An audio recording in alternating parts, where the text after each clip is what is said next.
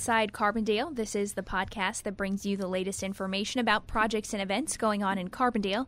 I'm Amy Fox, the Public Relations Officer for the City of Carbondale, and I'm joined by Shema Ruperto, the Executive Director for Kids' Sake. Thanks so much for joining me. Thank you so much for having me, Amy. The For Kids' Sake art auction returns to Long Branch Cafe and Bakery on Friday, April 27th. Shema, how did you come up with this idea to put on the art auction? Well, it actually started with a group of two artists who loved kids' artwork and wanted to do something to support the orphans and students in Bangladesh. So they put on an art workshop, talked to a few schools, and got a handful of pieces that they put up at the Long Branch. And before they knew it, 18 years later, here we are with 180 pieces of artwork, working with 150 different artists throughout the world to put on a show that raises $20,000. And I'm assuming this event has gotten bigger and bigger and bigger each and every year. It has to be really rewarding that an idea that started out so small has gotten so big. It is incredibly rewarding, and one of our beliefs is that we really grow things organically. So every year we just add on more schools, add on more volunteers and more positions, and approach more businesses, and it continues to grow. Also from within, the community wants to participate. So we see that more people come to us and submit their artwork or request that they can perform at the event, and really the community wanting to be a part of it. How would you describe the art auction to someone who has never experienced it before?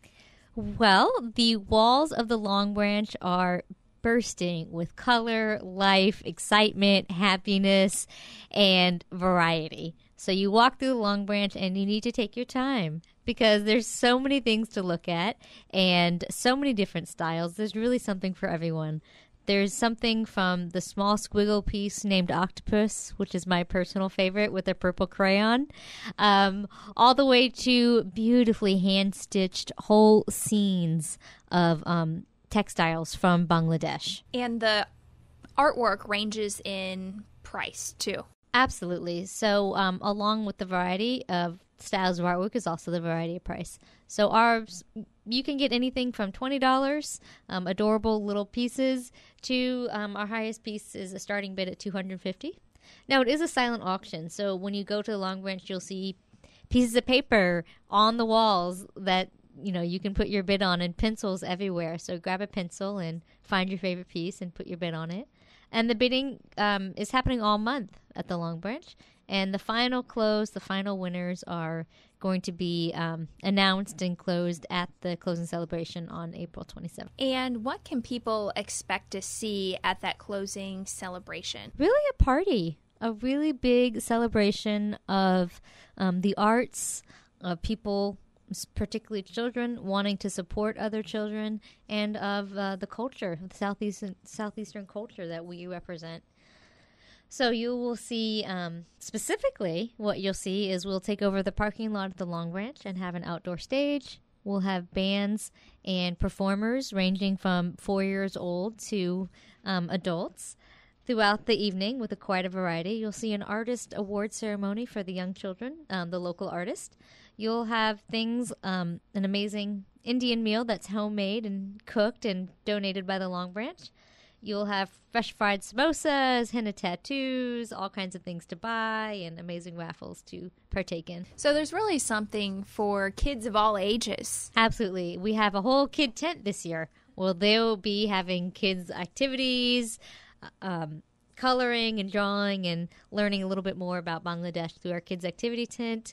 And the whole event is free, so anyone can just come in and participate at any level you want. And how will these proceeds go back to help the children of Bangladesh? So our goal for this event is to raise $20,000, which is approximately 10% of our overall annual budget. We aim to raise $200,000 in 2018, and that money is what allows our programs to run. And we have a really big operation in Bangladesh. We have 5 different orphanages and schools. We have 550 orphans that we're taking care of on a daily basis through our 5 facilities, and 5 different schools that educate 4,000 students.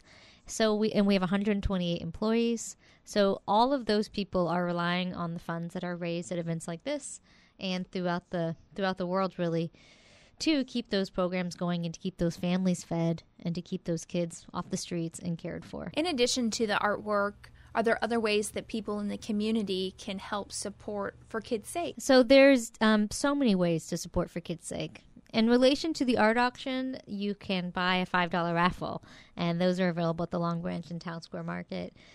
You can buy a dinner ticket at the closing celebration, and a $20 ticket will feed 57 children while you buy that ticket. You can be an art patron and make a donation in the next few weeks while the show is up, and we will provide a complimentary dinners based on your donation. Now, that's really specific for this event. Beyond this event, we are always looking for people who want to be on our team, who want to help us to create more events, to fundraise, and always looking for donors. We are at the beginning.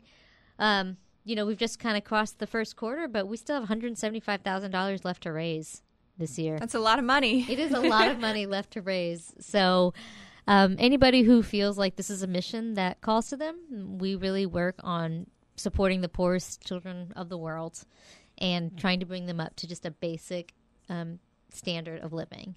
And money goes really far. So a $500 contribution will provide everything a child needs for an entire year, to go from living on the streets to having a full life that has all their basics covered and an amazing education. You mentioned raffle tickets being $5 a piece.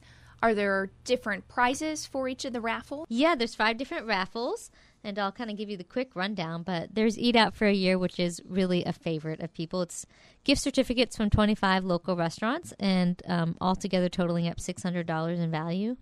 There is Family Fun, or what I call can also be date night, which is like cabin stays locally, a family video gift card, Shawnee Bluff Canopy Tour, zip line, passes to Six Flags, all kind of fun activities. And then there's Car Care, which everybody can use because it's got oil changes, car washes, gas cards, something that everyone uses throughout the year anyways, and that's a $425 value. Then there's Treat Yourself, which has all kinds of health practitioners and spas that have participated very generously. You have about 5 hours worth of massage in here, and acupuncture sessions, and SIU rec membership, exactly, LA Nails salon gift cards. And then we have Beautify, which is one of our biggest things in here is a 10 to 12 foot tree that gets planted by Green Ridge Landscaping, as well as $300 worth of Aveda Cosmetics from Salon Euphoria, and a handmade scarf. So really, these are probably the best raffles we'll ever have. we learned that there's so much in them, it's hard to even get the value out of them. So this is the year to buy raffles. Right, and only $5 and your chance to win a variety of prizes. That are everything's over $600 almost in value. And what do you hope the reaction is from the community? An event like this is pretty unique to Southern Illinois, let alone Carbondale. Right. I hope that people are able to have an appreciation for international causes and for the work that For Kids' Sake does really to redistribute. We believe that there's really enough resources in the world for everyone to have their basic needs met. And one of our missions is really to just redistribute appropriately. And knowing that the children in Bangladesh, across the world, even though it's far away and the culture seems completely different, really they're just like us. They're human beings who have their aspirations and their dreams and want to be educated and want a different life and want the best for themselves. And there's so many things that separate us today in the world. And learning that there's not that much difference. These are loving people who want the same things that we want. Why should people come out on April 27th to the art auction closing celebration? I think it's a really fun atmosphere. I would say it's definitely just a fun event. So it's something that's for families and kids if you're looking for something to do on a Friday night. It's a great place to have dinner. There's so many activities for kids that night. And everybody can find a way to participate and to support. And there's 150 different artists that donated to this show, and then there was hundreds of volunteers who put all that artwork together. So finding a piece of artwork that has no bid on it is like a magic little contribution you can make, because it makes that artist feel special that their contribution actually did support the kids in Bangladesh.